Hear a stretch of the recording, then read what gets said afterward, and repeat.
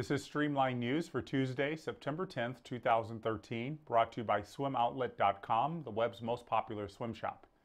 The International Olympic Committee's annual session in Buenos Aires drew to a close today with the election of Thomas Bach as the new president.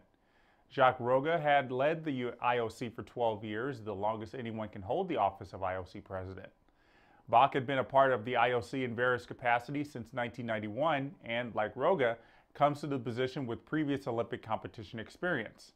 He won a gold medal for Germany in the team foil fencing event at the 1976 Olympics and is the first IOC president to have won a gold medal. He's the 9th IOC president, and 7 of the past 8 all came from Europe. Bach said his term as president will be primarily to serve for all stakeholders in the Olympic movement, saying, quote, "My door, my ears, and my heart are always open for you," end quote.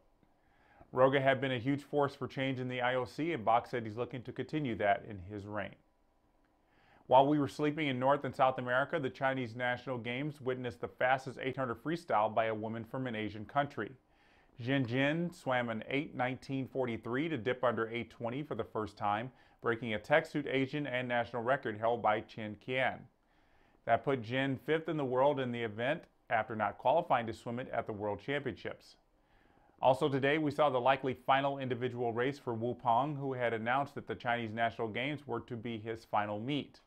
Wu placed 3rd in the 100 fly with a 52:10.